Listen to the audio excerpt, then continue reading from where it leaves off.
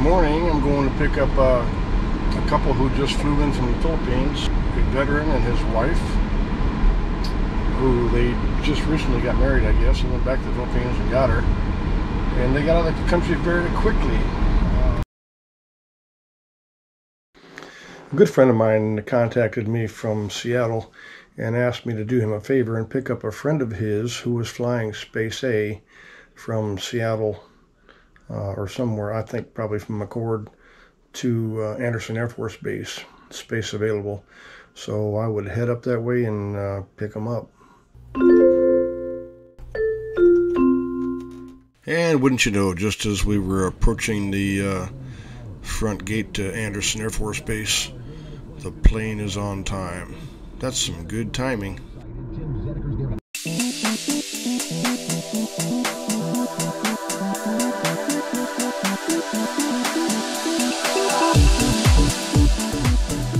Personally, I had never heard of this Humanitarian Parole program before, and I did some research on it and learned that individuals who are outside of the United States may be able to request parole into the United States based on urgent humanitarian or significant public benefit reasons.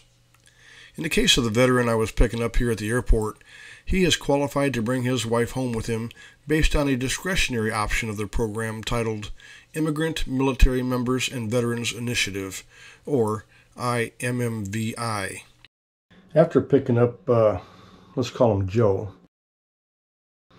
After I picked Joe up at the airport, I dropped him off at a local hotel, and he was going to catch a commercial flight from here back to the Philippines to fetch his bride, and I would pick him up on the return trip back to the States. This morning I'm going to pick up a couple who just flew in from the Philippines, a veteran and his wife, who they just recently got married, I guess, and went back to the Philippines and got her. And they got out of the country very quickly through a means called Humanitarian Parole. Not too many people have used or heard of utilizing the process called Humanitarian Parole. I'm going to see if I can't pick his brain a little bit this morning and see what it's all about. So Joe just picked up Joe, right? Yep.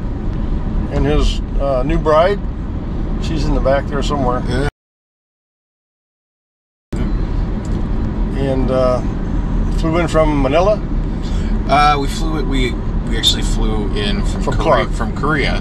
Oh, from Korea. Yeah, it was cheaper for us to fly from Clark to Korea. I mean, you left Manila, Korea, yep, to Guam. Yep. And now you're leaving Guam on the Patriot Express. We hope to. Yeah, we're going to find out here shortly. Space available type flight? Yep, Space A. Back to Seattle. Yeah. Seattle. Where I'm from. So. Joe got his wife out of the country on a humanitarian parole. Yep, she's got some medical stuff needs to get done, and we're gonna talk about it a little bit later, maybe on another video. Yeah, but it's a system and a program that not too many people are aware of. Right. Look at the trash left over from. That used to be, that pile was like 10 times bigger than that. Wow. Trash left over from the typhoon. Yeah, we'll follow up and talk about that whole process. I'm telling you, it was quite an emotional experience going through, well, the original denial of trying to get my wife a tourist visa, right? So how long have you been married? We've been married since January 12th, so 7 months. Okay, and then she applied for the visa, and she was denied. Yeah, after we got married, we took her to the embassy. Applied. Well, before that, we applied for her B1, B2 visa because we live in the Philippines in Pampanga, and she wanted to bring her home to get medical stuff done. And I've got medical appointments. I'm a disabled veteran, and every once in a while I got to go home and get stuff done. And she hasn't met my mom, and my mom's on dialysis, so she can't even travel if she wanted to. So all these things happened. She went to the embassy to get her B1, B2 visa, and the gal who interviewed her at the consulate there, I think probably talked to her for about 30 seconds and didn't look at any of her supporting documents, didn't really listen. Wham bam. Yeah, I think it's probably because we'd been married for a short period of time. Standard operating procedure. Yeah, I mean, it really surprised me if anybody else had any other any other experiences. I've talked to a lot of folks in our situation, and you know, so many denials just because there's really no appealing it. You can keep paying the money and trying to get, you know, a tourist visa. They'll take your money, but you know, it's really deceptive because the U.S. government should actually have guidelines that say, hey, you need to be married this long in order for us to approve your, you know, your visa for B1, B2. Sometimes I think it's just all about the money. Well, I just don't think that, I don't think they're being forthright and honest about the process, because if they were, then, you know, if they put out guidelines that said, hey, we're not going to approve a B1, B2 visa until you've been married for 6 months, right, that's at least something people could work with. Check all the boxes and you're approved. Absolutely, absolutely. You know, unless, obviously, unless there's, you know, some deception or something like that. I used to work for the government for years, so I understand that, but... All right, we're coming up on the terminal that was destroyed in a typhoon.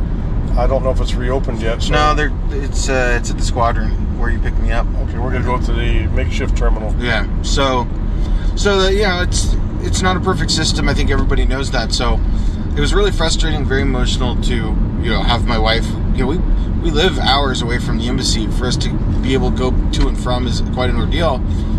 For her to get just denied in 30 seconds without any real discernment involved was really a humbling experience. And depressing. So, you know, I mean, I said I worked for the government for years, so where there's a will, there's a waiver, as they say.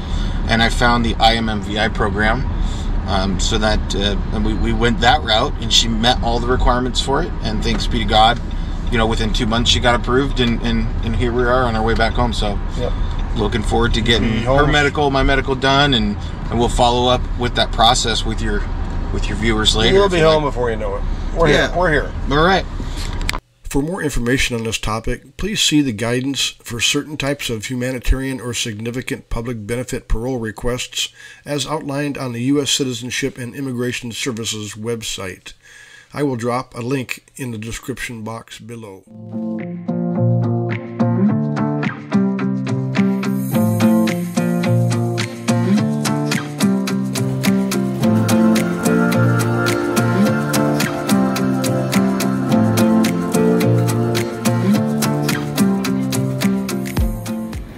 Philly cheesesteak didn't last long. Hey, what you eating over there? Fried chicken and mashed potatoes. Mashed potatoes. What else you got? Apple pie. Oh my gosh. Baseball, hot dogs, apple pie, and Chevrolet. All right.